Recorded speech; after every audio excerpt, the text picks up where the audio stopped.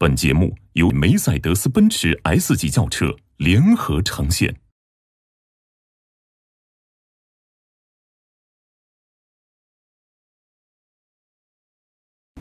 From the following until now, 20 years passed. So what's the viewpoint or philosophy on movie? You know, I think it was Alan Parker who said all cinema is manipulation. So to call it manipulative is sort of interesting. And I guess the question is, if all cinema is manipulation, which I think it is, it's all choices, and I believe the director has a very strong ability to manipulate the perceptions of the audience. The question is, do you do films where the manipulation is apparent or where it's hidden?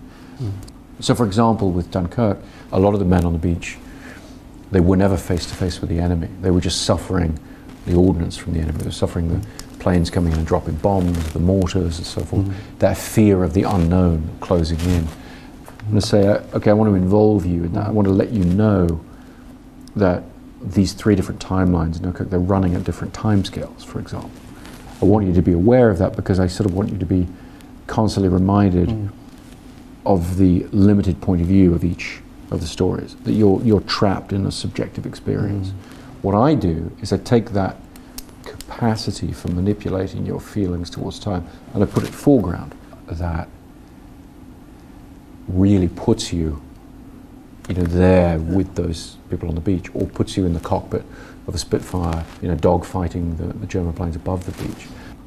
I'm trying to involve the audience consciously in that process, rather than it being invisible manipulation. It's honest manipulation, if you like.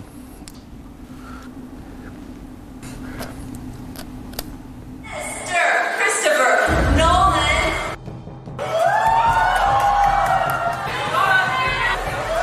诺兰是我的偶像，我非常好奇。诺兰是今天是还有这个家。What's the most flawed part of yourself? I don't want to go there. I drink too much tea.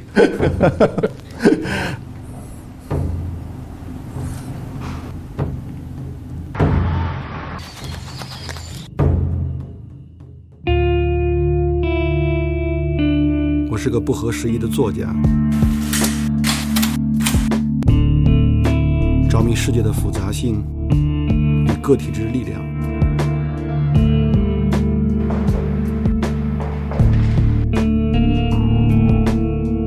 我对技术、速度与娱乐驱动的时代持有怀疑。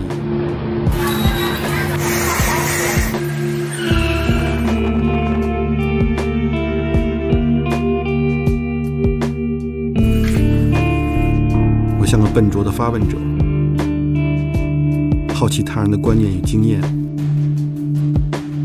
我不喜欢模糊的立场，却也怀疑过分确定的答案。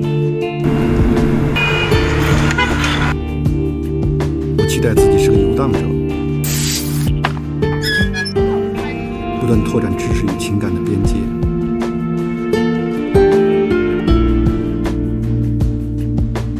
我也好奇，在时代浪潮之中，那些崭新的创造力、想象力正在被孕育。我会带着我的偏见与期待再次出发。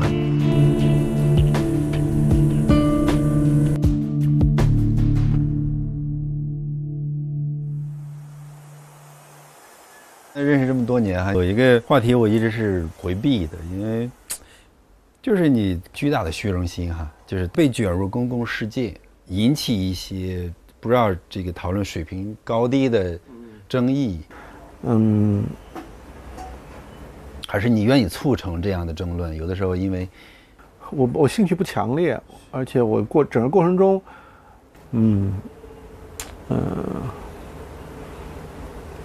不知道，你肯定有自我怀疑的地方。当下时代的那个刺猬和狐狸的话，你更希望做哪个？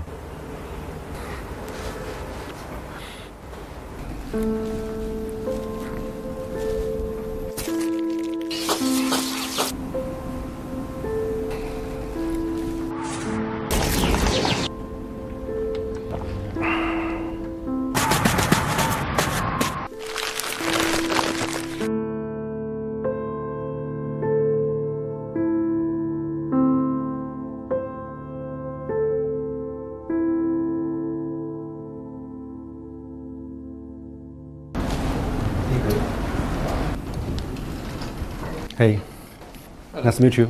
Hi. Want some tea? Or you have tea? I brought my own. Thank you. Good. So you must be very tired. Not too bad. I was in Asia anyway, so I'm not jet lagged. Now how about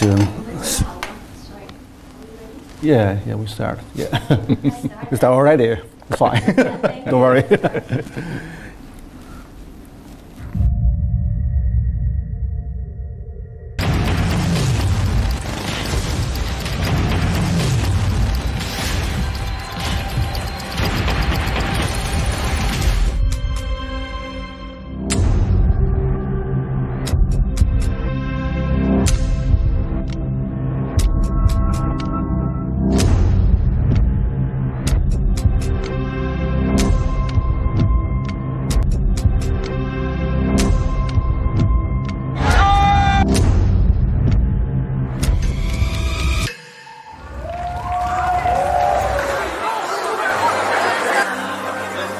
战争片的一个新鲜体验，不是一个传统意义上的战争片。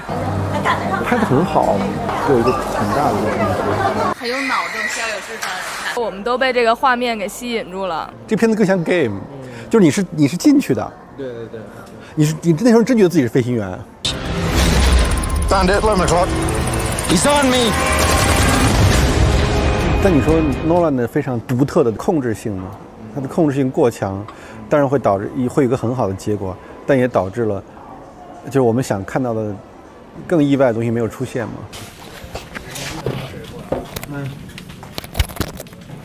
你是特别挺诺兰的是吧？肯定打3分吧。那你比如你们分析分析，就是他成为一个就是那种所谓的上神坛那样的啊，后面那个整个的社会心理原因是什么呢？他的2大方法，一个就是他的叙事，在技术方面他很成功；第二个方法就是哲学。比如说，在这个黑暗骑士，就是在2艘船上，一帮是正常的市民，一个是囚犯，让他们互相拿着这个遥控器可以引爆对方的船只。他其实就是把这样一个哲学史上很著名的电车难题拉过来，在讲思想，在讲观念，给你植入一个概念，这样的话给观众的体验是焕然一新的。就很多导演他拍的那种想表达哲学的电影，非常小众、晦涩、深奥，看着就容易睡着的那种。但是诺兰，我从来没有感受过电影原来有这样的功能。可能在这方面，我觉得诺兰的电影是让人感觉到非常值得去推崇的。那你这么挺他？对，我不同意，我当然不同意。你说，蝙蝠侠为什么跟别的那个片子不太一样，对吧？是对自我的怀疑，这就是他贯穿的一个状况。但这个东西其实特别泛泛，奥德赛不也是这样吗？奥德赛也在怀疑自己该不该回家，该不该这样。那哈姆雷特也怀疑自己，所有的一个家庭剧里面都会有的这样。我经常爱拿我的前半生来举例子，把一个角色和那个让来到提卡普里奥一样，重塑自我，重新找到自我的故事，没什么区别。我经常讲电影，它应该分为4种，仅仅从视听语言来讲的话，有点小突破，但正好又不超越我们的审美的这个台阶吧，所以说这是有气势。第二种电影是有性格，像黑泽明电影或者山帕金帕的电影，还有一种电影是有生命感的电影，最高级的电影它是有命运的电影。其实诺兰应该来讲呢是最低的那一种，他有给你的小思索，给你的小视觉，给你的什么都给你一点点，大家看到了，正好的。比我的审美高那么一点点，也不高不那么多。其实蛮符合这个全球化的审美。对。And both in movies, people are always very ambiguous about his own identity, the fictional world and the true world. Why this kind of things attract you so much? I mean, it's become your major subject to. It's from a kind of philosophical thinking of. My favorite types of films have always somehow related to the thriller genre. I like that form of storytelling, and because the camera pretends to be objective, yes, but it's not. You know, it's very subjective, particularly if you choose to use it in that way. And so, the great masters of suspense, like Hitchcock and Clouseau, they understood how to manipulate, how to align an audience's perceptions with one character or another, with their sympathies going to one character or another. And I think that stories in which you can't take identity for granted, even the identity of the narrator, who's the good guy, who's the bad guy, you know, it's a fun thing to play with. in the past you always imagine the future or imagine the maybe not very concrete things, concrete situation. But now you're facing the very concrete historical place and event. So I mean, the two imagination are very different for you or similar? I mean, imagine the future. I found it creatively. I found it invigorating because the key difference is that the world of the film, which is something you're normally, the world of the film is something in which, as a writer, I'm normally engaged in constructing from the ground up, particularly in a film like Inception, for example, or Interstellar. You know, the script has to create the entire world of the film and the terms of it. That part of it was already done for me in Dunkirk. That exists, it's real. And so all I had to do was research it and read about it. And so my creative process was then different. I didn't have to build that, I had to explore it. Quite honestly, the feeling of presumptuousness about making a war film as somebody who's never been to war and would, I mean, it's my worst nightmare to imagine having to fight a war.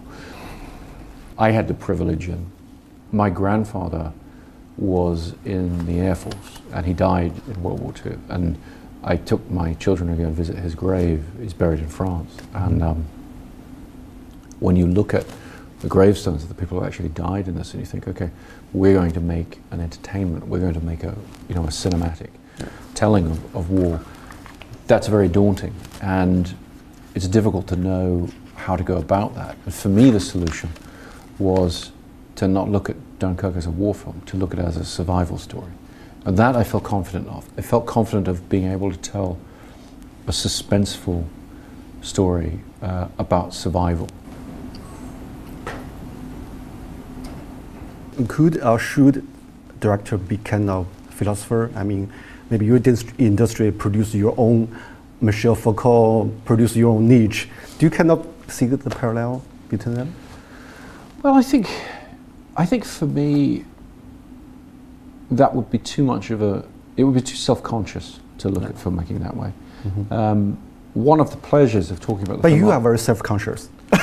Well, not at different stages. So you become very self-conscious when you're talking about the film you've made because you're being asked, you know. For me, I like to really stay focused on the story and the themes of the film. I like to try and do that instinctively rather than self-consciously. And I sort of trust that the way in which I know how to make a film technically, that if there are things that are interesting to me philosophically, that they'll sort of somehow they'll be there.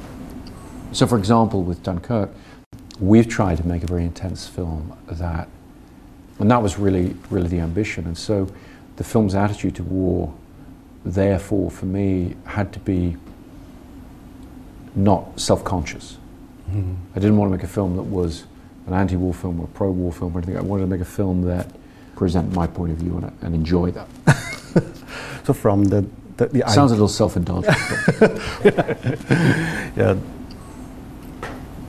Do you worry about maybe the genre, maybe the big production, maybe stifling your creativity? I mean, from following Insomnia, the different parts. Do you worry about it? Or I don't. I mean, I have worried about it in the past. In the case of this film, I very much chose to not worry about it. I very much chose to just say this is a huge film that for a British person particularly, it's a necessary film to be made. Somebody's going to make it. I want to be the person to make it. And so I'm a responsible filmmaker, and I try and, you know, we made the film efficiently. We made it for a good price for the studio and everything. That was our way of kind of dealing with the practicalities. But beyond that, I did not worry too much about the scale. I just said, you know what, we're just going to make the film right, and we need planes, and we need ships, and we need thousands of people, and we're just going to make this film.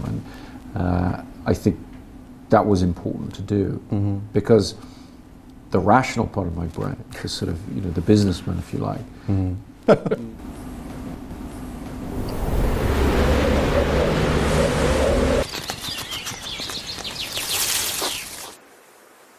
你个人会更欣喜的看到更多的刺猬的出现，还是狐狸的出现？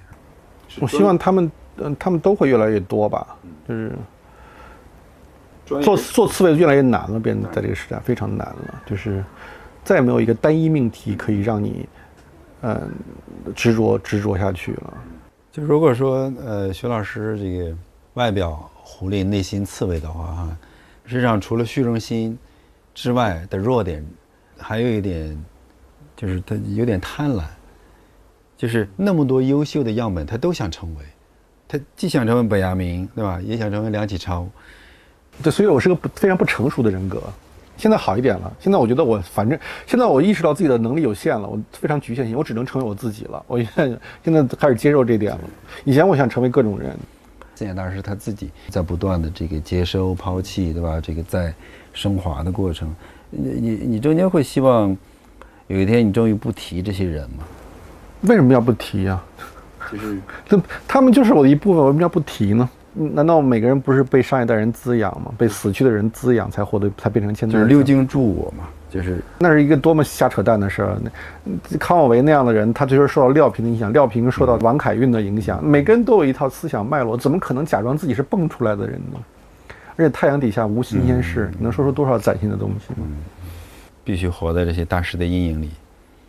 我们必须承认这种阴影，在阴影中创造一点，或者假装创造一些可以超出阴影范围的东西。就像诺兰也在他的传统里面，没有那个 Kubrick， 没有这些 Ridley Scott 这些人，没有诺兰。我觉得我们做这个节目，包括做诺兰也好，我觉得我们都是在寻找某种历史仪式。这些人，他不是突然发生的。可能我不喜欢这个时代的就是很多东西，原因就是大家误以为很多东西是崭新的。就是我可能希望自己是一个给一个时代提供某种就反作用力的人，或者说相反声音的人。对。What's the most flawed part of yourself? I don't want to go there. I drink too much tea.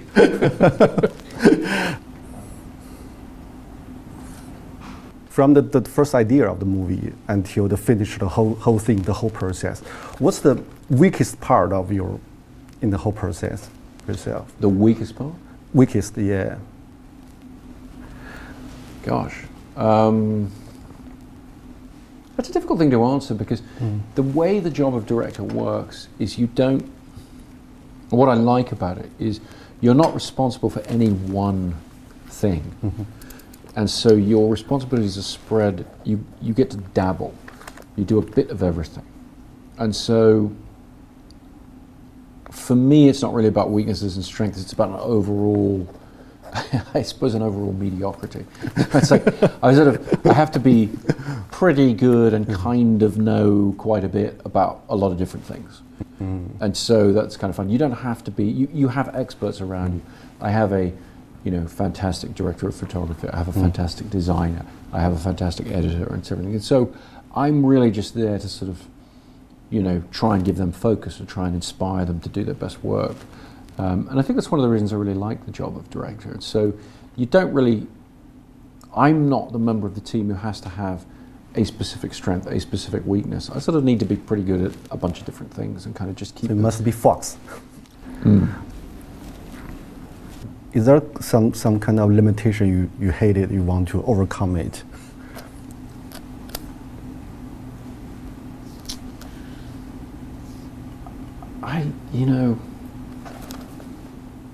You feel very much when you're writing, you feel the limitations of your ability. Writing, I think, more than any other aspect of filmmaking, is the one where you have a notion, you have an idea underlying, and then you're confronted with the absolute difficulty of executing that. It's very, very tough. Are there some writers inspire you a lot? I'm always drawn to, the writer I always point to is Borges, the Argentinian writer. Borges, stories. My favorite. Oh, really? Yeah. Also about kind of inception. Very much. Yeah. Return to a movie director. You are inspired by Ridley Scott and this compare you today's achievement with him. So how do you think about your innovation with him? How am I doing relative to that guy? I mean, geez, not for me to say. I think that interestingly, the thing about Ridley Scott for me that captured my imagination as a teenager and has always stuck with me is his incredible ability to create worlds, and his fascination with the visual side of filmmaking and ability to do that. And so when I started making my films, I think I pushed in a very different direction. And so my films have been more about narrative, I think, more about writing in a way. And it's almost that thing of the people you admire so much, you sort of need to do something different in a different way. Yeah, and today's you are viewed as the representative for today's Hollywood. And how do you think about the tradition of Hollywood? I mean, from the John Ford, from the Coppola until James Cameron, until you. I mean, you're part of tradition, or how do you define the tradition? And do you contribute something different in the tradition? Well, I think it comes back to everybody here wanting me to talk about judge myself. Well, no, it's very tough. What I feel a responsibility to do, what I'm trying to do, is add something to that development or that evolution. But I would be lying if I said I knew what it was that I could or had done. I've been very gratified by some of the responses to Dunkirk, where people have felt that it is different or that it adds something a little bit different to what a summer blockbuster from a Hollywood studio can be, whatever. The thing I've tried to do was I played a very big part in the growth of or the dominance, I would say, of superhero films and of franchise properties and everything, and that was an incredibly important thing in my career. I've always tried to balance that side of my filmmaking with original films and bring things that aren't familiar to an audience. But it's difficult. I mean, in television, everyone always talks about how great TV is today and how amazing it is and how much better it is. But I think films, we have the opposite. You look at it and you say, well, if this film doesn't have some unique point of view to it, if it doesn't have a strong point of view, it's not going to be interesting to people of today.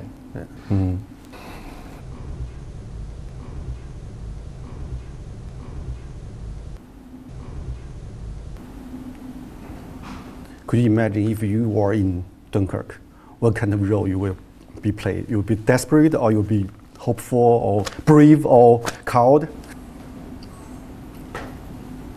I think what the film tries to say very strongly is we cannot know until we are faced with the situation. We like to think that we would behave in a noble way. I wanted to be more real than that. Human beings, we're very flawed creatures. Okay, thank you so much. Thank you. Running out. Thank you. Yeah, next time we can talk about Borges. Yeah, exactly. Yeah. Is he well known in China? Yeah, quite popular among writers and thinkers. Yeah. But good trip. Thank you very much. Nice. Take care.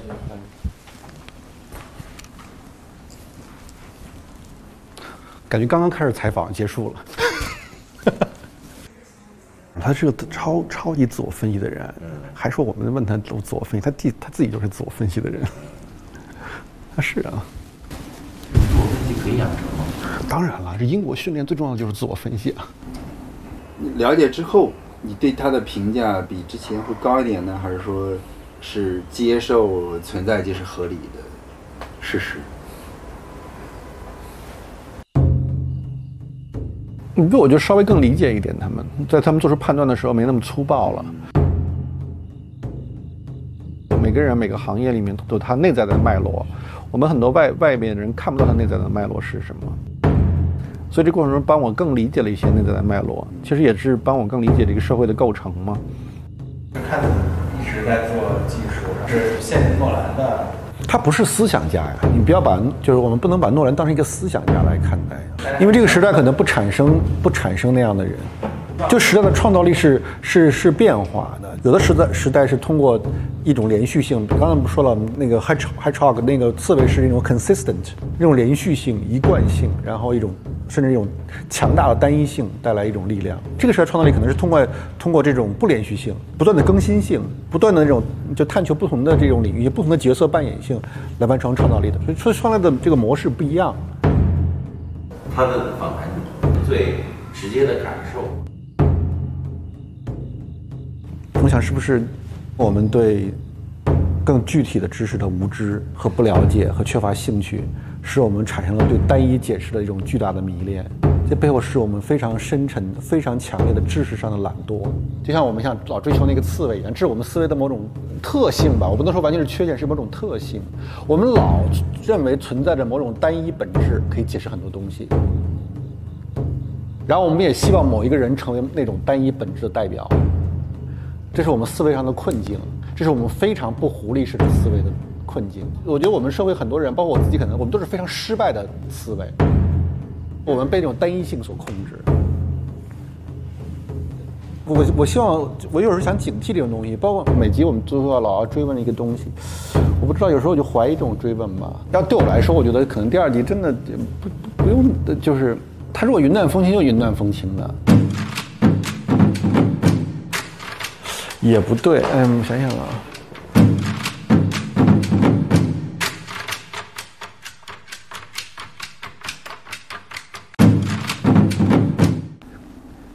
You said you don't use email and no phone. How to connect with the fast-changing modern world? I think a lot of what people do with technology is very trivial, actually, and very, it's just filling time. I value the discipline of just doing nothing, and thinking, and just trying to puzzle out what it is you're working on.